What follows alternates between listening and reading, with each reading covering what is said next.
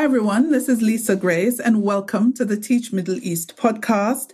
Today, I have Hannah Wilson, and she is the founder and director of Diverse Ed, and she's going to be our guest today on the podcast. We're going to be talking all things leadership, authentic, resilient, empowered leaders. And that is in a lead up to, you know what, the Middle East School Leadership Conference, which takes place in Dubai, February 21 and 22, 2024. So if you're listening to this episode after the Teach Middle East, the Middle East School Leadership Conference has passed, don't worry, it's coming back next year again. But hopefully you're listening to this before the event and you can register, because Hannah is joining us in Dubai from the UK, and she'll be running a workshop on day one called, guess what? Resilient, empowered, authentic leaders. Welcome to the podcast, Hannah. Thank you for having me. It's great to be here. It is my pleasure. I actually followed you since, I don't want to sound stalkerish, but I'm going to say it's a fair few years from your time with Women Ed all the way through now to founding your own Diverse Ed and doing amazing, amazing things. So without sounding creepy, I've been snooping around in the Twitterverse, now known as X. I've been all over the LinkedIn, and I love what you do. Tell us, what are some of the things that you enjoy doing in your current role? Okay, well, thanks for that, Lisa. And it's not stalkerish. It's been great to be connected with you as well. So, after 20 years working in schools, I find it's a real privilege now to work independently. But I couldn't do what I'm doing if I hadn't done those 20 years in schools. I think it's really important to emphasise that that's where my experience, my expertise, my credibility comes from.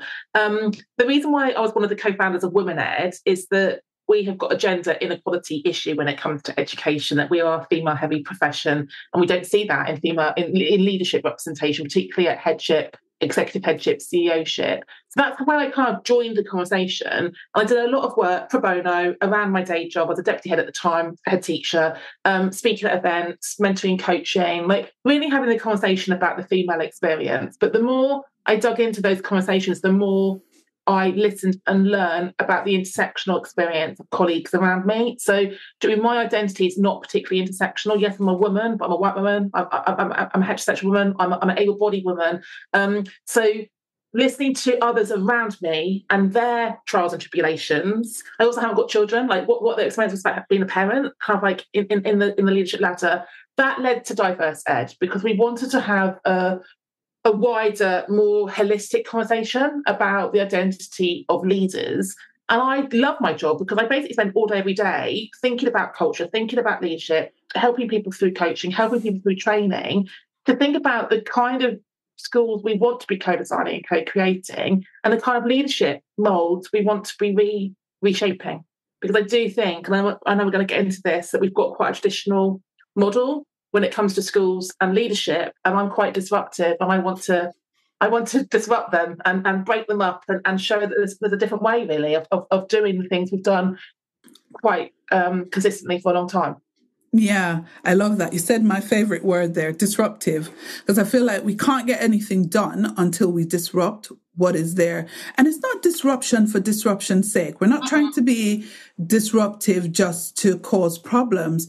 We're trying to be disruptive to bring solutions to problems that we have identified, and not just us, but there are many of us who've identified that there is a problem and that the system is ripe for disruption. I mean, I do think, I really believe that we need to be more disruptive, but that disruption needs to be done in a mindful way, in a positive way, in a constructive way. Like you say, not disruption for the sake of disruption. I think sometimes change leadership, we end up changing everything, and actually the things that were working. But for me, it's like the call to action is actually the courage to do things differently. I think sometimes we play it safe and we do it the way that everyone else is doing it. But if we keep doing the same, we're going to keep getting the same. And it's having the courage to perhaps challenge the status quo and to look at doing things differently. Yeah, and I think as well, when you think about something that's ripe for change, it is something that's making quite a lot of people uncomfortable. And we ought to start looking around us, on our systems, on our structures, to say, what's bringing great discomfort to a large number of people? That's what's ripe for disruption. Mm-hmm. Do you see what I mean? Yeah, absolutely. And I think often we do the disruption for the sake of and in the name of the children. And obviously, we're in service of our pupils and our learners, but we need to disrupt some things for the sake of our staff. And I think that's sometimes a more uncomfortable conversation, and it feels like a higher risk disruption. But actually, we need to serve our staff in order to serve our students. So for me, it's how all those domino pieces come together. Yeah. John Tomset spoke to us on the podcast about why it's important to put staff first. It's a podcast episode I listened to over and over again because it was such a rich conversation about the benefits to students and the entire school community when staff's needs are met and they are put first. Yeah, absolutely. I love the work John and Johnny do. And we're associates actually of putting staff first and thinking about the well-being piece, the flexible working piece, which I know they both do really, really well in their trusts, but also think about the diversity piece and the lived experience piece of putting staff first and us recognising who might not feel seen, heard, valued. And that piece I think is really key as well. Yeah, I mean, we could go on and on about that because it's such a necessary conversation. But let's talk a little bit about resilient, empowered, authentic leaders. Now, in your view, what distinguishes a genuinely impactful educational leader from a conventional one? Good question. I think it is about us considering what we've been told and taught about leadership, and thinking about the leaders that we want to be and could be, and not feeling like we are trying to squidge ourselves into a mould. So Germaine Greer is a critical feminist, and she talks about a lot of women in particular try to fit a man-shaped mould when it comes to leadership. And I think we need to actually stop the binary around masculine and feminine leadership. This is about, I like to think about inclusive leadership, like courageous leadership, like what sort of leadership, what sort of like branding of leadership do we need really as a world, as a sector? And I think we've seen a real shift since the pandemic. If we look at the kind of the countries that really navigated COVID in a positive way, they all had female heads of state. They all led in a very inclusive way, a very authentic way. There was courage, but there was vulnerability as well. And that gave me quite a lot of hope for the kind of leadership that we could look to as models moving forward, like those visible role models. So for me, I think we need more leaders to think about inclusion of everybody and not just to consider their own inclusion. We need more leaders to model that authenticity and to bring their whole selves to their role and to their schools. We also need more leaders to embrace vulnerability. And I've just been on a call this morning with a group of heads, and that's the bit that makes us feel most uncomfortable, like acknowledging what we don't know, acknowledging what we've not experienced. But that to me is where the power really sits, with how we activate the staff and how we bring the staff who do know in, and we kind of like redistribute the power. Yeah, it is interesting when we talk about bringing our whole selves. A lot of times we're scared to bring the weaker sides of us because we think, oh my God, people are going to step over me. They're going to think I'm just weak. How do we get over that feeling, that mindset? I think it goes back to another binary, doesn't it? I love the quote from Nelson Mandela: there's no such thing as winning and losing, there's winning and learning. And I don't say like the language of like weaknesses. For me, it's areas development. Like we're thinking about what are we good at? What are our strengths? What do we know we've got in our bag? And how are we exercising that? And where do we need to pay attention? What gaps have we got? What do we need to invest in? We are all learners. We are all on a journey. We are all like iterating and evolving. We shouldn't think we're the done deal. No one's the done deal as leaders. And I think that's where some leaders get it wrong. And the only way we learn is by taking feedback and taking advice. And that's courageous in itself, isn't it? That we're asking for feedback about what's working and what's not working. But then we can listen and we can learn and we can modify and we can do things differently moving forward. So for me, there's a whole cyclical process there that we need to embrace as leaders. Yeah. Someone I was listening to on a podcast the other day said, feedback is a gift and we should accept it as such. But, you know, sometimes it's so hard to get feedback from the people you're managing. So you're a leader and you're leading a team and they're giving you feedback about your areas for development. It takes a whole lot of self-awareness to be able to take on board that kind of feedback. How do you believe self-awareness contributes to effective leadership, especially in our sector? Let me speak about feedback first of all, though, because I think we have a very clear, explicit feedback culture when it comes to our pupils and how they learn and how we give them feedback and how we help them. I don't think we always have a clear, formal, explicit feedback culture when it comes to the staff. Yeah. I think there's quite a lot of unsolicited feedback out there that actually isn't very helpful. Like, oh, I'm really open to feedback, but it needs to be contracted. It needs to be formalised. It needs to be in a kind of with a kind of a frequency and a consistency. Not anyone can just come up to me and give me feedback when I'm perhaps not ready to receive it. So I think there's a piece there for us to think about the conditions around the awareness piece. So the framework I'm going to introduce through the workshop is called Resilient Leaders Elements, and it's a kind of a leadership framework that you can use to develop self-awareness, but also awareness of others and awareness of your environment. And I think that triangulation is really important, that some people are hyper self-aware but aren't aware of others. Others are really acutely aware of others but not aware of themselves. And the environmental piece is kind of the context in which we're leading. So thinking about policies, processes, the community, the context, and what we need to do differently. And we need to pay attention to all 3 points of that triangle. So for me, the self-awareness piece is where we need to start. We use the metaphor of looking in the mirror before we look out the window. And really it's about deep reflection, deep introspection. So like confronting things in ourselves we've perhaps been in denial about or we've not been aware of. And for me, the thing that really unlocks that is coaching. I think I've definitely increased my self-awareness through feedback and through coaching, and using the coaching to unpack the feedback and vice versa. And then stepping into the domain of others where you do begin to ask for and receive feedback, but it's how you then act on it. So for me, it's a bit of a kind of a process we need to go on. And it's about how we, I guess, kind of like capture, collate and process all that data around us and how that data then informs us and makes us better, stronger, more resilient as leaders. Yeah, you said something there that really stuck with me, that you should look in the mirror before you look out the window. And that is key, because until you know exactly what you're bringing, then it's very, very hard for you to then start looking at others and then saying, oh, there's a lack here and there's a that there and there's a... Do you know what I mean? Yeah, it's throwing stones at glass ceilings, isn't it? That it's much easier and safer to critique what's going on over there than it is to critique what's going on right here. But for me, that's the openness, the vulnerability, the willingness to learn, that we're modelling what it means to be a self-reflective leader, and we're expecting others to do the same. And it becomes a kind of a leadership culture, really. It does. It does. How do, without giving away too much, because you have to come to the workshop, people, to get the full tools and everything, right? But for those who might have missed it and are listening to this podcast afterwards, give us a couple of tips of how they can start to develop this level of self-awareness.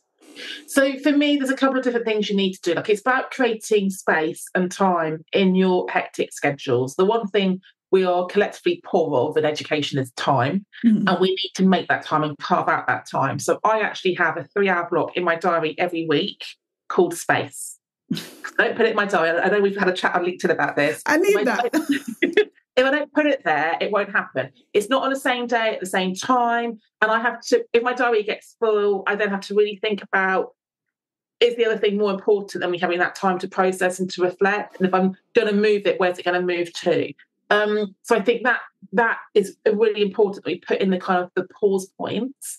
Some people like to journal and they like to write it out. Like I like writing. That's how I also blog. Like sometimes it's writing to process it, but you're also publishing it so it helps other people. So that's how I like to process what's going on for me. And as a brand new head teacher, I blogged every Sunday for 2 years. And it really helped me process the journey and me sort of developing as a head teacher. Other people like to talk it out. So whether that's with a critical friend or a peer or a line manager or a coach, I like to process it in writing first and then perhaps be coached on particular things that come up for me that are kind of like blocking me later. So for me, it really needs to be a habit that we create and we stick to and we build it into, and we value the importance of it. And that we have those really open, honest, courageous conversations about what's working and what's not working and how people are experiencing us. I think because I've always been quite direct and quite candid and quite confident, I've always received quite a lot of feedback because people know I can take it. But I've worked with people who've been a little bit more fragile when it comes to feedback, and they haven't received as much feedback. So I think it's like my resilience has almost enabled me to then become a more self-aware leader. So the resilience piece of how we are robust enough to perhaps hear some of the hard truths, I think is quite key as well. How do they develop that level of resilience? Because that's super important.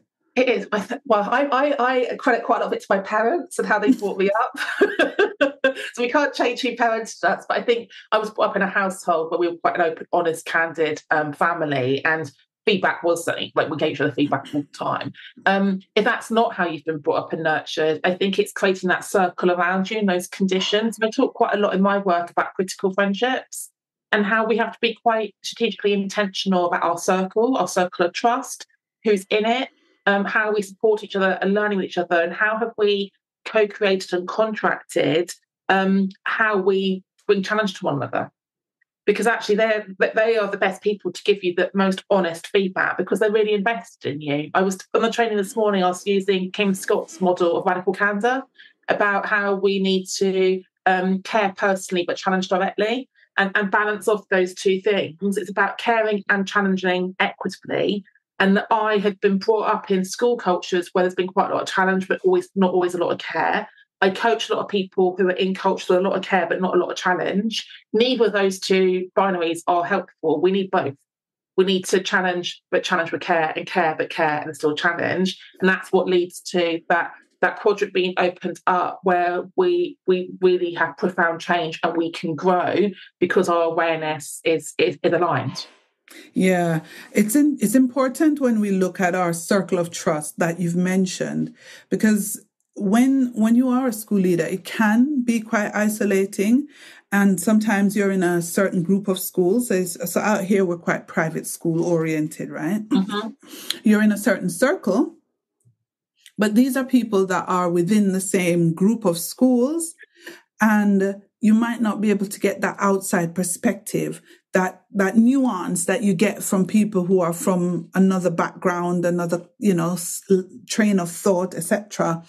And so one of the reasons why I'm always advocating for people to go out, go to leadership conferences, go to different places, meet people, is because it helps you to expand that circle of trust. And so that you can then call on people and go, here's a scenario. I won't give you too many specifics, but how would you deal with it? And then you get some real fresh perspective, and you might get some radical candor. Yeah, I really agree with you. And that's definitely how I've been. The reason why I co-founded Women Ed was that I was the only female on SLT, a big secondary SLT, and I needed to build my circle and have peers and critical friends who were also youngish female leaders in sort of like male-dominant teams. So I could have someone, like you say, to pick up the phone and talk through those scenarios with. But we had contracted that relationship, and it was a kind of an agreed space, a safe space for us both. I'd also add that, I think a lot of people wait for the network to come to them, and you have to put yourself out there to connect and build network, and use the word outward. Another part of the leadership that I really truly believe in is being outward facing. I think one of the problems in schools is that it can sometimes be quite insular. But it's quite a lot of a wash machine cycle of repeating the same thinking, same behaviours. And we know through Matthew Said's Rebel Ideas that leads to sort of groupthink. And we need to consciously create that cognitive dissonance, that we're not just having confirmation bias and everyone's just telling us we're great and we're doing a great job, and we don't hear any constructive feedback. That's not helpful for any of us. So I do think you have to intentionally put yourself out there, connect with people, leverage those relationships, invest in those relationships, and those relationships do in turn feed you and fuel you. And there's mutual reciprocity, I think, from those relationships as well. Yeah, for sure. So a lot of the people who are coming to the conference are either at vice principal level, assistant principal, and they're looking now to go into their first headship. And I wondered, What are some of the common challenges that you've observed that educators face when they're trying to make that step up into leadership? It's a massive transition point, isn't it? Because I don't think you can truly understand a principal's role until you're doing a principal's role. But there's parts of it you are exposed to. I was coaching a deputy head this week who's going through a headship interview at the moment, and the big gaps are often finance and HR. That you haven't been exposed to those parts of the school working as a deputy head, or you've done them in an operational sense, but not a strategic sense. So I would flip that and encourage people to ask for that sponsorship and to ask for that shadowing and to ask for that exposure, that you're getting it before you apply, before you're starting the job, rather than waiting to learn it on the job. So that's just one thing. Perhaps asking for what you need and seeking out those opportunities to close some of those gaps. Going back to this idea of your awareness, your self-awareness around your strengths, your areas of development, I've got a really simple technique that a vice principal used with me when I was an assistant principal that I use with lots of people who I coach, where you get out a job description and you rag rate it. So you get out a green, a yellow and a pink highlighter, and you highlight in green all the bits you're confident and competent at. In yellow, the bits where you know you've got emerging confidence and competence based on your remit, your roles and responsibilities this year. And your pink bits are the bits to pay attention to. And you need to go and find people to teach you the pink bits. So as an English teacher, I was really good at like the relationship piece, the staff training piece, but data was my Achilles heel. And my deputy head was a massive kind of like spreadsheet pivot table guru. And he taught me the pink bits. He taught me that data insight, that data analysis piece. So then some of the pink bits became yellow. So for me, like we need to have an intentional self-development piece where we're really thinking about it. The second piece, I think, is also networking with people at the next tier to you. So through Women Ed, I was really lucky. I built a brilliant network and I had loads of serving heads or retired heads around me who were so generous with their time and their energy and their expertise that I could bring them and talk through situations or ask for them advice. So I think that paying it forward, and I saw your exchange with Diana Sagi on LinkedIn recently, like finding people who resonate with you and saying, do you have time for a chat? Do you have capacity to support me? I'm looking for sponsorship. I'm looking for some mentoring. So again, I think it's being proactive sometimes. You know, people tend to think that people won't respond to them or they'll get shut down. I promise you, my listeners, and if you're watching on YouTube, people are so much kinder than you think. I've seen that so much since I've started working as a middle leader in schools, all the way up to leadership and right back around now to working in journalism in education. People will, of course, there'll be people who will say no, but people will be so generous with their time and expertise, it will shock you. Yeah. I've asked questions of people that I've only like dreamt of asking, and I went, you know what? They could just say no, and then it'll still be where I am right now. And they didn't say no. They said, oh, of course, I don't have a lot of time. I'll give you 30 minutes. In my head, I would have taken 5 minutes and be happy. And I think it's also like, if I haven't got capacity, because I do get asked quite a lot to do chats and review applications and stuff. If I haven't got capacity, I'll put it out to my network and say, does anyone have some time to support an aspiring deputy head? And someone else will pick it up. So I think it's the snowball effect of that generosity of spirit as well. And that's where I think Women Ed is a very generous community. And I know there's a UAE chapter. So connecting with that group and finding out who's involved and going to some of those networking events and sort of like thinking about what you need, but also what you can contribute. Because for me, it needs to be a kind of a transactional exchange that you can help someone else, they can help you, and the kind of the generosity gets pinged around. Yeah, definitely. And so one of the other things I wanted to talk to you about briefly before we wrap up the podcast is about creating that balance. So, of course, you're going to strive, you're going to get into these leadership roles, and we want at all costs to avoid burnout. Like we want to avoid it like the plague. But then how do you, as a school leader, maintain that balance without burning out or compromising your effectiveness as a leader?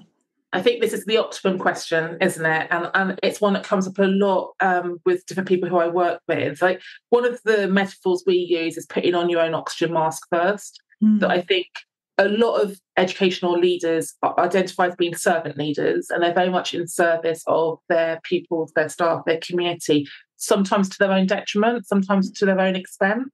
And they think they're being selfless, but like my reframe is, you're being a bit selfish. You don't look after yourself. You're no good to anyone. So actually, it's recognizing that the self-care, your self-awareness piece and your self-care piece are really vital. So in the RLE framework, some of the questions you have to ask of yourself is, do I know when I move from pressure to stress? Am I aware of the things that shift me from healthy pressure to unhealthy stress? What signals, triggers do I need to be aware of? And do the people around me know what to look out for? And I was using this with a SLT across 2 schools last week, and 80% of them knew exactly what slid them from one to the other, and 2 of them didn't know. And I said, well, that's a self-awareness piece, isn't it? If you ask 3 of your colleagues, they'd probably be able to tell you exactly what stresses you out and how you behave differently when you are experiencing stress. But do you also know how to counter it and to rebalance? Because the self-awareness piece, so my self-awareness piece is sleep. If I'm stressed, the best thing I can do is go to bed and have an early night and get some sleep and attack it in the morning. But a lot of people's tendency would be to stay up late, get the work done, be shattered, and then not be on it the next morning for their lesson or their presentation or their assembly. So we quite often fall into a counterintuitive behaviour pattern.